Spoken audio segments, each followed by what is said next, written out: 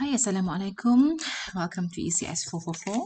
So today I'm going to do some summarization on timber structural design. Okay, so basically now we do have 5 subtopics, the very important topics in this timber structural design. Okay, the first one is the physical properties of the timber. Okay, actually we do have there are 6 properties of timber that we have to consider in the design. This first one is content, moisture content.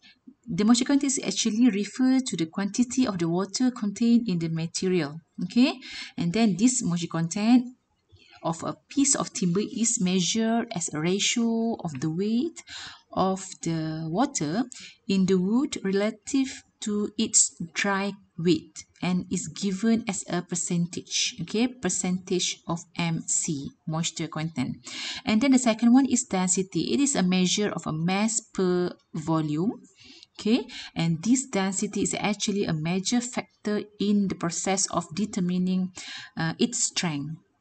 Okay, next we go for slope of grain.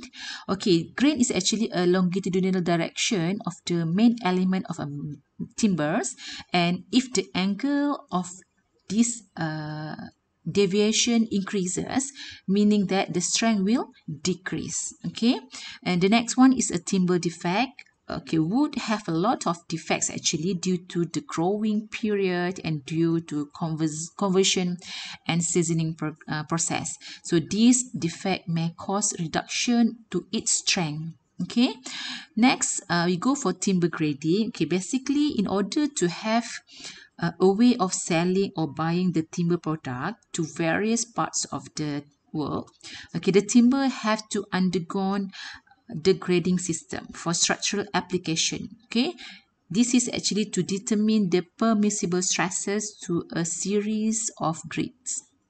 And finally, the position in tree and condition of growth. Okay, timber structure of trees depends on soil type, tree spacing, sunlight, and also the temperature.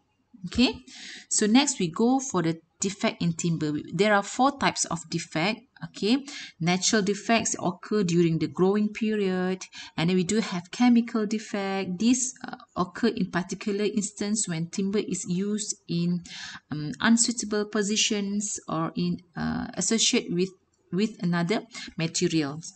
Okay, the next one is conversion defect. Okay, this defect is actually due to misleading in the milling process, milling technique. Okay, in attempting to use every possible piece of timber converted from the trunk.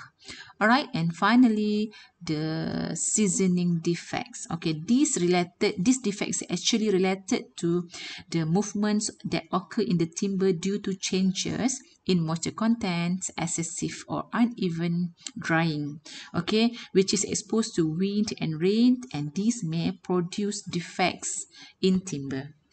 Okay, next we go to the types of timber. There are a few types of timber. Okay, the annual band of cross section nearest to bark is called sapwood. Okay, and the central core of the wood, which is inside the sapwood, is we call it as a hardwood. Okay, hardwood. Okay, in general, hardwood come from trees which lose their leaf annually. Okay, whereas softwood comes from confiner, which usually remains evergreen, and these trees and the trees from which hardwood is obtained tend to be slower growing, meaning the wood is usually denser. Okay, this is what we call softwood and hardwood. Okay, and next we are going to look at the permissible stress design of timber. Okay, actually we use Malaysian standard MS 544 for the design, which is this is actually the code of practice for structural use of timber.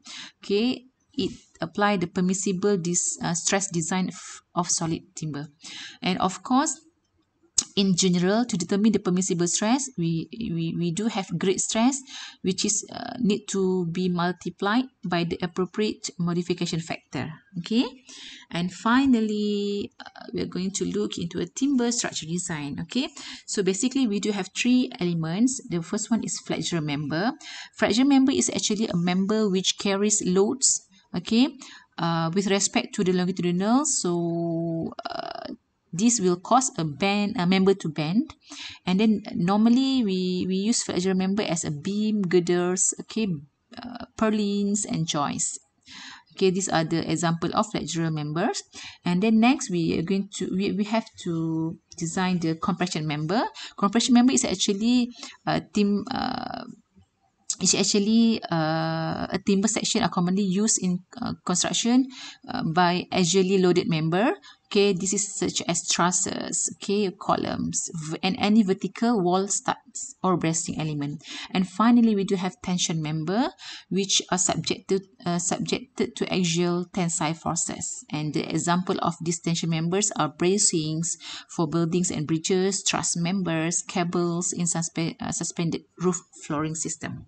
All right, so that's all about the summary of the timber structural design. So thank you. Have a nice day. Bye.